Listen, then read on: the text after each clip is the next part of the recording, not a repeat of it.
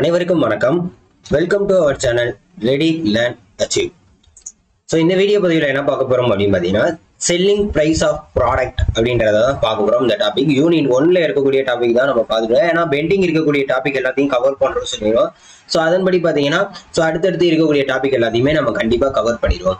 Selling price of product, அதாவது செய்பொருளோட விற்பனை விலையை பற்றி, அதுக்கு என்னென்ன கூறுகள் இருக்கு, என்னென்ன பேக்ரவுண்ட்ல பின்னணியில என்னென்னலாம் செயல்படும் அப்படின்றத பார்க்கக்கூடியதுதான் இந்த selling price of product. So இதுல ஃபர்ஸ்ட் ஆஃப் ஆல் இருக்கக்கூடியது என்ன பார்த்தீங்கன்னா prime cost R direct cost, அதாவது இனிஷியலா செலவு பண்ணக்கூடியதுங்க, முதன்மை செலவு, இன்வெஸ்ட்மெண்ட் சொல்லுவோம்ல அதுதான். ரெண்டாவது பார்த்தீங்கன்னா ஃபேக்டரி காஸ்ட் அல்லது ஒர்க்ஸ் காஸ்ட், அதாவது தொழிலக செலவு. மூணாவது பார்த்தீங்கன்னா ப்ரொடக்ஷன் காஸ்ட். ஃபர்ஸ்ட் நீங்க ஒரு லேண்ட் வாங்குறீங்க, அது ஒரு இன்வெஸ்ட்மெண்ட். அடுத்து என்ன பண்ணுவீங்க, வீடு கட்ட ஆரம்பிப்பீங்க, அது வந்து என்னது, ஒர்க் காஸ்ட். அதுக்கப்புறம் வீடு கட்டின அப்புறம் தான் குடியேற ஆரம்பிப்பீங்க, அதுதான் வந்து production cost R manufacturing cost அப்படின்னு அழைக்கப்படும். அடுத்து அஞ்சாவது பார்த்தீங்கன்னா total cost are selling cost, மொத்த செலவு அல்லது அடக்க விலை அப்படின்னு அழைக்கப்படும். செல்லிங் பிரைஸ்னா விற்பனை விலை, லிஸ்ட் பிரைஸ் ஆர் மார்க்கெட் பிரைஸ்னா பட்டியல் விலை, மார்க்கெட்ல என்ன ரேட் இருக்கு அப்படின்றது. ஸோ இதுக்குள்ள தொடர்பு மற்றும் செய்பொருளோட விற்பனை விலையை கணக்கிடக்கூடிய முறையை பார்த்தீங்கன்னா நம்ம என்ன selling price of product. So அதுக்கு வந்து தனியாக டேபிளே கொடுத்துருக்காங்க, இங்க பாருங்க. ஸோ இதுக்கு ஃபார்முலா பார்த்தீங்கன்னா prime cost R direct cost equal to, அதாவது டைரக்ட் காஸ்ட் இருக்குல்ல, first direct material cost, direct labour cost, direct expenses, எந்த விதமான எக்ஸ்பென்ஸ் எல்லாத்தையுமே சேர்த்து தான் என்ன ஆகக்கூடியது அப்படின்னு பார்த்தீங்கன்னா இந்த prime cost R direct cost என்ன ஆகக்கூடும். ஸோ இங்க பாருங்க, direct material cost, direct labour cost, direct expenses, இதான் வந்து என்ன பார்த்தீங்கன்னா பிரைம் காஸ்ட், இதான் பிரைம் ஆர் டைரக்ட் காஸ்ட்னு இருக்கும். இதோட ஆட் பண்றது என்ன பார்த்தீங்கன்னா எக்ஸ்பென்சஸ், அதாவது ஃபேக்டரி ஓவர் ஹெட். ஸோ இது என்ன அழைக்கப்படும் அப்படின்னா factory cost R work cost என்று அழைக்கப்படும். இதோட அட்மினிஸ்ட்ரேட்டிவ் காஸ்ட் எக்ஸ்பென்சஸ் ஜாயின் பண்ணோம்னா ப்ரொடக்ஷன் ஆர் மேனுஃபேக்சரிங் காஸ்ட் வந்துடும். அதோட சேல்ஸ் ஆட் பண்ணோம்னா அதுதான் என்னது, டோட்டல் செல்லிங் காஸ்ட். ஸோ அதோட ப்ராஃபிட் ஆட் பண்ணோம்னா செல்லிங் பிரைஸ், அதுல இருந்து டிஸ்கவுண்டையும் சேர்த்து ஆட் பண்ணோம்னா மார்க்கெட் பிரைஸ். ஸோ இதுதாங்க லேடர் டயக்ராம். இப்படிதான் படிப்படியாக முன்னேறும், ஒவ்வொன்றா ஆட் ஆகி கடைசியா போறதுதான் எங்கன்னு பார்த்தீங்கன்னா மார்க்கெட் பிரைஸுக்கு போகும். அதுக்கு சில ஃபார்முலாஸ் இருக்கு, இங்க பாருங்க. Factory cost R work cost equal to prime cost. Prime காஸ்ட்னா என்னது, டைரக்ட் காஸ்ட், சரியா? அது வந்து லேபர்ல எவ்வளவு டைரக்டா இருக்கு, அதே மாதிரி direct labour cost, direct factory cost, இங்க முன்னாடி பார்த்த மாதிரி direct material cost, direct labour cost, அதுக்கப்புறம் டைரக்ட் எக்ஸ்பென்ஸ், இதெல்லாம் சேர்ந்ததுதான் பிரைம் காஸ்ட். ஸோ அதுல இருந்து ஆட் பண்றாங்க எதை, factory over heads on cost expenses, அந்த ஃபேக்டரி மேல ஏற்படக்கூடிய எக்ஸ்பென்சஸ். அடுத்து ப்ரொடக்ஷன் காஸ்ட் அப்படின்னு பார்த்தீங்கன்னா production R manufacturing காஸ்ட்னா factory cost plus administrative over heads on cost of expenses. அடுத்து total cost are selling காஸ்ட்னா production cost equal to, அதாவது plus sales over heads on cost. So இப்போ total selling cost எவ்வளோனா இந்த factory காஸ்ட்டோட சேர்த்து administrative நடக்கக்கூடிய expenses சேர்த்தோம்னா அதான் factory selling cost. So selling price equal to total cost, total காஸ்ட்ல இருந்து ப்ராஃபிட்டையும் சேர்த்து ஆட் பண்ணா அதான் selling price. Market பிரைஸ்னா selling price plus discount, எவ்வளோ டிஸ்கவுண்ட் கொடுத்துருக்கோம். ஸோ இவ்வளோ தாங்க, சிம்பிள், ரொம்ப ரொம்ப சிம்பிள் செல்லிங் பிரைஸ். இது நார்மலா வந்து நீங்க ஒரு சோப்பு இந்த மார்க்கெட்டிங் இதுல எடுத்துக்கிட்டீங்கன்னா அதுல ஈஸியா உங்களுக்கு தெரிஞ்சிடும். ஸோ இதுல வந்து சம்ஸ் பார்த்துருக்கலாம், சும்மா பேசிக்கா தான் செல்லிங் பிரைஸை கணக்கிட சொல்லியிருக்காங்க. Product from the given data.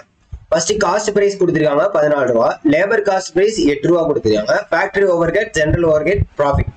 So இது ரெண்டையும் ஆட் பண்ணாதான் உங்களுக்கு என்ன கிடைக்கும், பிரைம் காஸ்ட் கிடைக்கும். ஸோ அதுதான் கொடுத்துருக்கோம். Total cost equal to factory cost plus general over head. அப்ப இந்த ஜென்ரல் ஓவர் ஹெட் இதையும் ஆட் பண்ணோம்னா டோட்டல் காஸ்ட். இதுல ப்ராஃபிட் எவ்வளவு கொடுத்துருக்காங்கன்னா 10% ப்ராஃபிட் கொடுத்துருக்காங்க. அப்ப 10% ப்ராஃபிட்னா இதுல என்ன கேட்கறாங்க, எஸ்டிமேட் த செல்லிங் பிரைஸ் தான் கேட்டிருக்காங்க 10%. அப்ப 10% எவ்வளவு அப்படின்னு பாத்தீங்கன்னா 1237 ரூபா 50 பைசா. Total காஸ்ட்னா factory cost plus general overheads, selling பிரைஸ்னா total cost plus profit. அப்ப 12375 பிளஸ் 1237.50, மொத்தம் எவ்வளவுன்னு பாத்தீங்கன்னா 13612 ஃபார் 500 யூனிட்ஸ். ஃபார் எவ்வளவு, 500 யூனிட்ஸ்னா அப்ப டிவைடட் பை 500 போட்டீங்கன்னா ஒரு பிரைஸோட வேல்யூ எவ்வளோ அப்படின்றதே கிடைச்சிடும். ஸோ ஓவரா எவ்வளவு, 27.25 ரூபா பெர் யூனிட். இவ்வளவுதாங்க செல்லிங் பிரைஸ், ஈஸியா கால்குலேட் பண்ணலாம். First total காஸ்ட்னா factory cost plus general over head, அதுக்கப்புறம் ப்ராஃபிட் என்னன்னு கண்டுபிடிக்கிறோம். அந்த ப்ராஃபிட்டை எதோட ஆட் பண்ணணும், டோட்டல் காஸ்டோட ஆட் பண்ணணும். அதுல 500 டிவைட் பண்ணா எத்தனை யூனிட்ஸுக்கு அப்படின்னு டிவைட் பண்ணோம். ஒரு செல்லிங் பிரைஸ், ஒரு பீஸோட செல்லிங் பிரைஸ் கிடைச்சிடும். ஸோ அடுத்து டிப்ரிசியேஷன். டிப்ரிசியேஷனா என்ன பார்த்தீங்கன்னா மதிப்பிறக்கும். ஒரு பொருளோட மதிப்பு எப்படிலாம் இறங்கும் அப்படின்றத பார்த்தீங்கன்னா இயந்திரங்கள், சாதனங்கள், கட்டிடங்கள் இதெல்லாம் பார்த்தீங்கன்னா நாட்கள் கூட கூட தேய்மானம் ஆகிக்கிட்டே இருக்கும். ஸோ இதன் மூலம் தான் பார்த்தீங்கன்னா இந்த மதிப்பிறக்கம் ஏற்படும். பொருளோட குவான்டிட்டி குறைய ஆரம்பிக்கும், குவாலிட்டி குறைய ஆரம்பிக்கும். இதுக்குண்டான காரணங்கள் படத்துல கொடுக்கப்படுகிற. ஸோ இயற்கை காரணங்கள், பனி காரணங்கள். அதாவது யூஸ் இல்லாம இருக்கிறது, செய்ய முடியாம இருக்கிறது, இதுதான் பனி காரணம்னா. இயற்கை காரணம் தேய்மானம், காலம் போக போக, அதே மாதிரி மெயின்டெனன்ஸ் கம்மியா பண்றது, ஆக்சிடென்ட், தப்பா யூஸ் பண்றது, இதெல்லாம் பாத்தீங்கன்னா நேச்சுரலா யூஸ் ஆகுது. வியர் அண்ட் டியர், தேய்மானம். புதிய இயந்திரத்தை பயன்படுத்துறது. இப்போ ஒரு வருஷத்துல ஒரு மிஷின் யூஸ் பண்றீங்க, அது 10 வருஷம் கழிச்சு அப்படியே இருக்குமா கேட்டீங்கன்னா கண்டிப்பா கிடையாது. அதுல இருக்கக்கூடிய கெமிக்கல் காம்பவுண்ட், அயன் எல்லாமே துருப்பிடிக்க இந்த மாதிரி சம்திங் எடுக்கும். அதான் சொல்லிக்கலாம். எடுத்துக்காட்டு பியரிங்ஸ் தேய்மானம், கியர்ஸ் தேய்மானம், பழுதுபார்த்தல், புதிய இயந்திரத்தை பாகத்தை மாற்றுதல். பிசிக்கல் டிகேசிங் பாத்தீங்கன்னா காலம் கழிதல். அதாவது இயந்திரத்தை சீராக பராமரிக்காம விட்டோம்னு வச்சுக்கோங்க, கண்டிப்பா அதோட மதிப்பு. இப்ப நீங்க பராமரிக்கவே இல்லைன்னா 10 வருஷம் ஓடக்கூடிய மிஷினும் ஒரே வருஷத்துல போயிடும். இதான் வந்து பிசிக்கல் டிகேசி. பைப்பு துருப்பிடித்தல், உலகம் அரிமானம் அடைதல், இதெல்லாம் வந்து இதுக்கு எடுத்துக்காட்டு. ஓவர் மெயின்டெனன்ஸ் பாத்தீங்கன்னா குறைவான பராமரிப்பு. அதான் பார்த்தோம் பிசிக்கல் டிகேசி. இயலாமை அப்படின்னு பாத்தீங்கன்னா தேவை அதிகரிக்கும் போது அது தேவை. இப்ப உங்களுக்கு நிறைய ஒரு 500 பீஸ் ஒரே நாள்ல அடிக்கணும், ஆனா ரெகுலரா 200 பீஸ் தான் போகுது. அப்ப அந்த இடத்துல வந்து இயலாமை பண்ண முடியல அப்படின்றப்ப அது என்ன ஆகுது, அந்த இடத்துல அதோட மதிப்பு குறையுது அப்படின்றத சொல்லியிருக்கோம். அவுடேட்டட் அப்படின்னு பாத்தீங்கன்னா பயனற்ற இல்லை. அதாவது நம்ம பார்த்தோம்னா எக்ஸ்பீரி டேட். ஸோ அந்த எக்ஸ்பீரி டேட் வந்துருச்சுன்னா அது வேஸ்ட் தாங்க. அதே மாதிரிதான். ஓகே, மெத்தட்ஸ் ஆஃப் டிப்ரிசியேஷன் அப்படின்னு பாத்தீங்கன்னா straight line method, singing fund method, diminishing value method. So இந்த வேல்யூ மெத்தட்லாம் பார்த்துட்டோம்னா உங்களுக்கு முடிஞ்சிடும். இது கொடுத்துருப்பாங்க, straight line method, singing fund மெத்தட்லாம் உங்களுக்கு கொடுத்துருப்பாங்க. கண்டிப்பா பாருங்க. ஸ்ட்ரெயிட் லைன் மெத்தட் அதாவது நேர்கோட்டு முறை. இதோட பேர் என்னன்னு பாத்தீங்கன்னா பிக்ஸ்டு இன்ஸ்டால்மெண்ட் அப்படின்னு அழைக்கப்படும். பிக்ஸ்டு இன்ஸ்டால்மெண்ட் அப்படின்னு அழைக்கப்படும். இதுல வந்து சம ஆண்டு தொகைகளாக நம்ம எப்படி இஎம்ஐ கட்டணும், ஸோ அந்த மாதிரி தாங்க இந்த டிப்ரிசியேஷன் அமௌண்ட்றது இஎம்ஐ மாதிரி தான். இப்போ பாருங்க, original value minus scrap value. இப்போ ஒரு மிஷின் நீங்க வாங்குறீங்க, அது ஓடி முடிச்சிருச்சுன்னா அந்த மிஷின் வாங்குறப்போ ஒரு 10 லட்சம் ரூபா. பட் நீங்க அது 10 வருஷம் ஓட்டினதுக்கு அப்புறம் அது என்னவா தான் கணக்கிடப்படும் அப்படின்னு பாத்தீங்கன்னா ஸ்கிராப்பா தான் கணக்கிடும். குப்பையில போடுற பொருளை தான். அதுல எது தேவை பொருள் யூஸ் ஆகுமோ அதை மட்டும் தான் எடுப்பாங்க. அதான் வந்து ஸ்கிராப் வேல்யூ. அது டிவைட் பை இயர்ஸ், எவ்வளவு இயர்ஸ் அப்படின்றத கால்குலேட் பண்ணாங்கன்னா அவங்களுக்கு அந்த மதிப்பிறக்க தொகை டிப்ரிசியேஷன் அமௌண்ட் தெரியும்.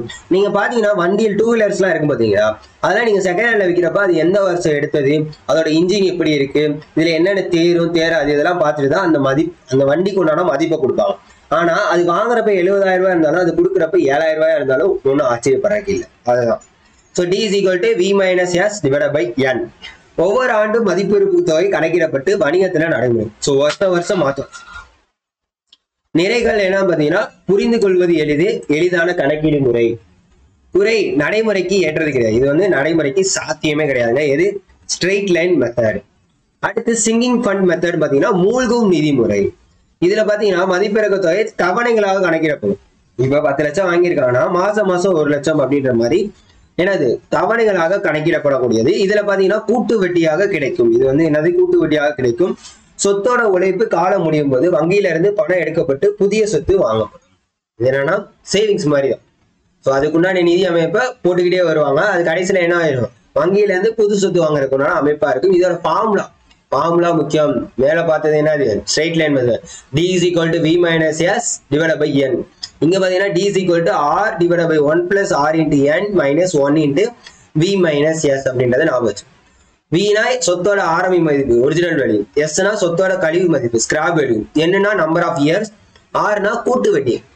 நம்ம எப்படி பர்சன்டேஜ் தான் பார்ப்போம் அந்த இது நடைமுறைக்கு ஏற்றது. மதிப்பிறக்க தொகையை வணிகத்துல பயன்படுத்துவது கிடையாது அப்படின்றத சொல்லிடுறேன். ஆனா ஸ்ட்ரெயிட் லைன் மெத்தட் நடைமுறைக்கு சாத்தியம் அல்லாதது. Next diminishing value method. Diminishing value மெத்தட்னா குறையும் மதிப்பு முறை. இதுக்கு என்ன பாத்தீங்கன்னா ரெடியூசிங் பேலன்ஸ். இதுல வந்து ஒவ்வொரு ஆண்டோட மதிப்புலையும் ஒவ்வொரு ஆண்டோட முடிவுலையும் சொத்தோட மீதி மதிப்பு தொகை நிலைத்த சதவீதமா, அதாவது ஒரு ஆண்டு முடியறப்ப எவ்வளவு ப்ராஃபிட் வந்திருக்கு எவ்வளவு அப்படி ஈக்குவல் பண்ணி இதான் ப்ராஃபிட் அப்படின்னு சொல்லி சஸ்டைனபிளா வந்து ஸ்டாண்டர்ட் ஆகிறதுக்கு நிலைத்த மதிப்பிறக்க சதவீதம். அப்போ வருஷம் எவ்வளவு நமக்கு பர்சன்டேஜ் இத்தனை பர்சன்டேஜ் கம்மியாகுது அப்படின்றத கால்குலேட் பண்றது. Fixed percentage depreciation P is equal to 1 minus S by B whole power 1 by N. இந்த Nன்றது சொத்தோட இயர்ஸ், ஸோ இப்போ V is equal to 5000 அப்படின்னு வச்சுக்கோன்னா ரோ வந்து 10%. அப்போ டிப்ரிசியேஷன் அமௌண்ட் எவ்வளோ இருக்கும் அப்படின்னு பார்த்தீங்கன்னா இங்கே வருங்க. இதுதாங்க டிப்ரிசியேஷன் வேல்யூமா இருக்கும். 10% 5000ல் 500 ரூபா, அப்போ 4500 ரூபா வரும். இதே இதுனா 450 ரூபா, அப்போ 4050 ரூபா. இந்த மாதிரி ஒவ்வொரு ஆண்டும் சஸ்டைனபிளாக வந்து கால்குலேட் பண்ணிக்கிட்டே வருவாங்க. இதுவும் நடைமுறைக்கு ஏற்றது. எஸ் வந்து ஜீரோனா இம்முறையை பயன்படுத்த முடியாது. இப்போ வந்து ஒரிஜினல் வேல்யூ வந்து ஜீரோவா இருக்குன்னு வச்சுக்கோங்களேன். 0 வந்து அதாவது இன்ஃபினிட்டிவ் அப்படின்னு வந்து அது வந்து வேல்யூ கிடையாது அப்படின்றத சொல்லிடுவாங்க. ஸோ இதோட ஃபார்முலா பேசிக்காக கொடுத்துருக்காங்க, பார்த்துக்கோங்க. ஒரு மிஷினோட வேல்யூ 5000 ரூபாய்க்கு 50000 ரூபாய்க்கு வாங்குறாங்க. எஸ்டிமேட் 10 வருஷத்துக்கு. Scrap value 5000. Calculate the depreciation by straight line method. அப்போ straight line மெத்தட்னா D is equal to V minus S divided by N. இதான் ஃபார்முலா. அப்போ V என்னது ஒரிஜினல் வேல்யூ 50000, ஸ்கிராப் வேல்யூ எவ்வளோ 5000. அப்போ மொத்தம் எவ்வளோ 45000. 45000 டிவைட் பண்ணால் 4500 ரூபா வரும். அவ்வளோதாங்க. சிம்பிளா வாயிலே போட்டு முடிச்சாது. இந்த மாதிரி பேசிக்காக தான் இருக்கும். கண்டிப்பா அடுத்தடுத்து வீடியோஸ் உங்களுக்கு வந்துகிட்டே தான் இருக்கும். மறக்காம என்ன பண்ணுங்க, சப்ஸ்கிரைப் பண்ணிங்க நம்மளோட சேனல். ஹால் டிக்கெட் வந்துருச்சு, அதை டவுன்லோட் பண்ண தெரியும். கண்டிப்பா இதுக்கு வீடியோ கீழே லிங்க்ல கொடுத்துருக்கேன், கண்டிப்பா அதையும் பாருங்க. மறக்காம நம்மளோட சேனலை சப்ஸ்கிரைப் பண்ணிங்க. தேங்க்யூ.